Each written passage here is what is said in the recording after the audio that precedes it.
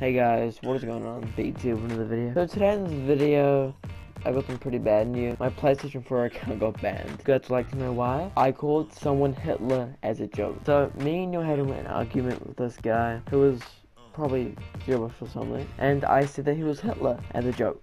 Like, you know, I'm not racist. I said Hitler as a joke. And he said that he was gonna report me to PlayStation, all because I said Hitler. And I know that I got banned because of PlayStation messages, because in the email says that I got banned for messages that I sent on the 8th. And the only messages that I sent on the 8th were the messages to this guy. So I guess that pretty sucks.